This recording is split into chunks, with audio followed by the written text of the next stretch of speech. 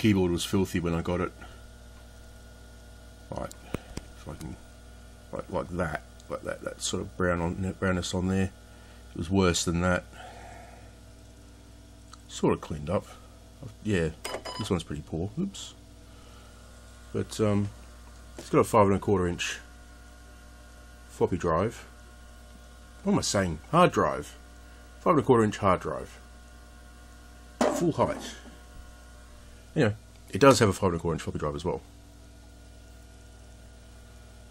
Anyway, I'll try booting it. You press B, boot, press enter, hard drive light flickers,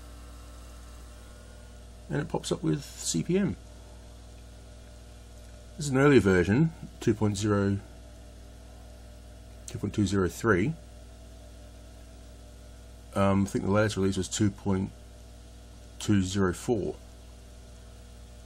And there are a few bad sectors on the hard drive. I'm going to have to format it, but not before I back all this up somehow. It's got a 10 megabyte hard drive, so so it's got two partitions, an A drive and a B drive for the two 5 megabyte partitions. CPM can only address 8 megabytes at a time. And it's a bit noisy. Yeah, I need to back everything up to floppy disk and read those disks as images and read those images into individual files. But anyway, wasn't anything wrong with it in here. If you can see, I'll turn this lamp around if I can. Not so good.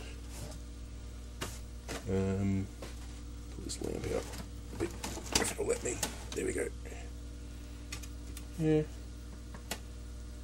it's all there. There's a soft sector floppy controller, a hard drive. You can't really see it in this light, it's terrible. 64 kilobytes of memory. There's 16 on that board there. It's incredibly hot.